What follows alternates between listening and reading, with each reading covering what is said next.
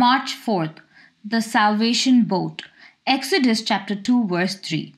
But when she could no longer hide him, she took an ark of bulrushes for him, daubed it with asphalt and pitch, put the child in it, and laid it in the reeds by the river's bank. Boats have played an important role in God's plan of salvation through the centuries. Genesis chapter 6 tells us of Noah's enormous ark, 450 feet long, 45 feet high, and 75 feet wide, which God used to save 8 members of the human race during the flood that overwhelmed the world. Exodus chapter 2 describes a much smaller boat, actually no more than a reed basket covered with pitch to make it waterproof. But it played an important role in saving the life of baby Moses, whom God used as an adult to bind together a ragtag group of people into the nation of Israel.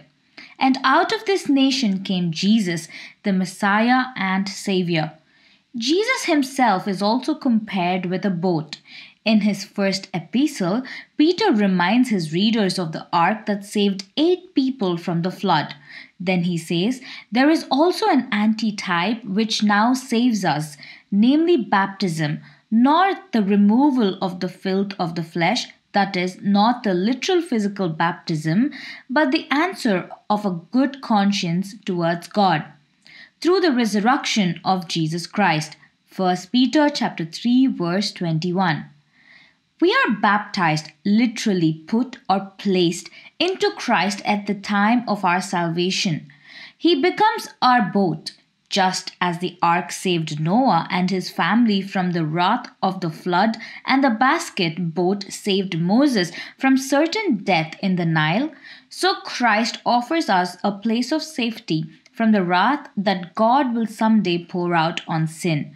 Romans chapter 5 verses 9 to 10 and Revelation chapter 6 verse 17. The question you need to ask yourself is, am I in the boat or am I in the water? Have you received Christ as your Savior? Will you be saved from God's wrath to come because you are safely in Christ Jesus? Only Jesus can keep you afloat when troubled waters come. Trust Him as your Savior and begin to enjoy new life in God's ark of salvation. When the water threatens to overwhelm you, the only safe place is in the boat. Amen.